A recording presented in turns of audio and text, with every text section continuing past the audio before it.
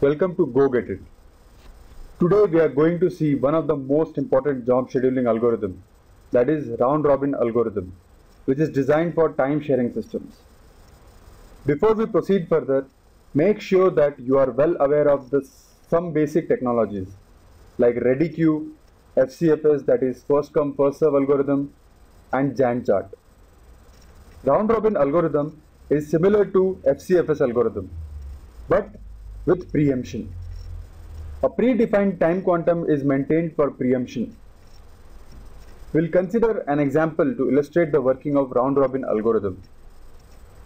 The table here shows some set of processes submitted to the job queue at instance t equals to 0,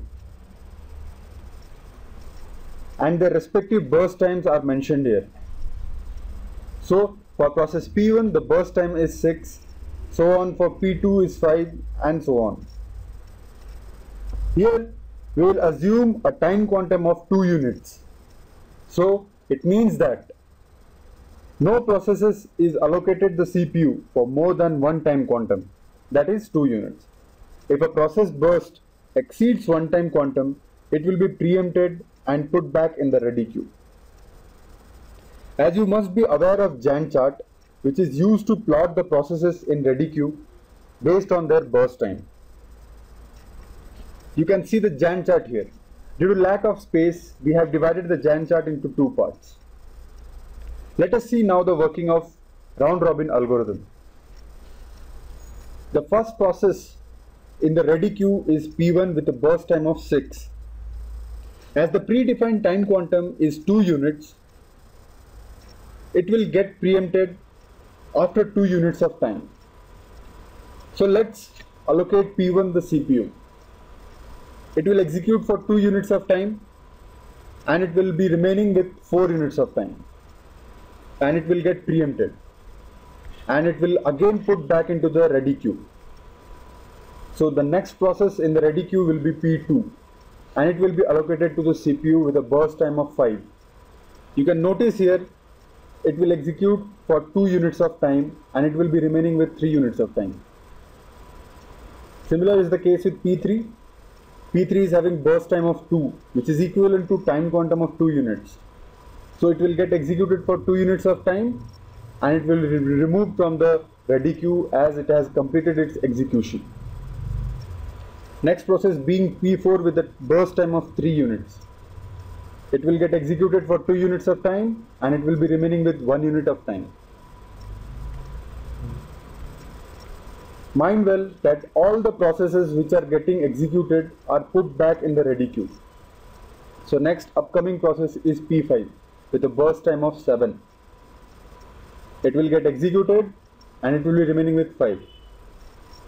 Now the first process in the ready queue is P1 with a burst time of 4. Similar process will be followed here and it will be left with 2 burst times. Next is P2 with 3.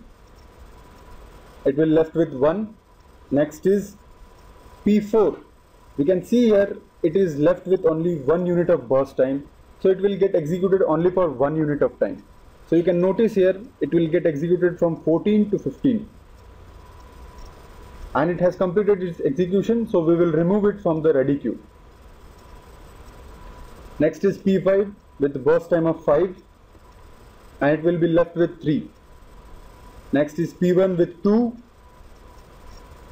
and it will be removed as it was left with only 2 units of time and it will be removed from the ready queue. Next is P2 with a burst time of 1. So it will get executed for 1 unit of time, that is from 19 to 20, and after execution it will be removed from the ready queue. We are left with P5 with 3 units of time. As the given time quantum is 2 units, it will get executed for 2 units of time first. You can notice here it will get executed from 20 to 22 and it will be left with 1. And as there are no process in the ready queue except P5, so next process will be P5 with 1 unit of time, and that's it. All the processes from the ready queue has been removed. This way all the processes have been executed and we are left with 0 processes in the ready queue. Now our next target is to calculate the average waiting time.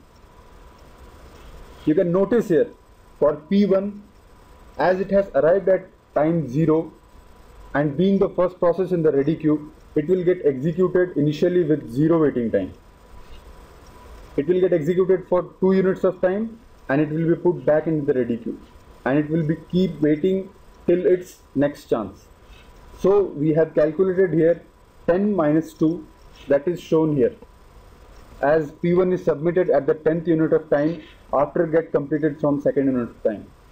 This way we will calculate all the average waiting time of processes, and we are finding that P1 is having waiting time of 13. Similar is the case with P2. And this way we have calculated all the waiting time of the processes. The average waiting time is calculated by taking average of all the processes waiting time. So here you can notice that 13, 15, 4, 12 and 16. All these additions are divided by number of processes, which is 5 here, and we are getting the average waiting time as 12. That's all, and we are done with round robin algorithm. Subscribe more for videos. Thank you.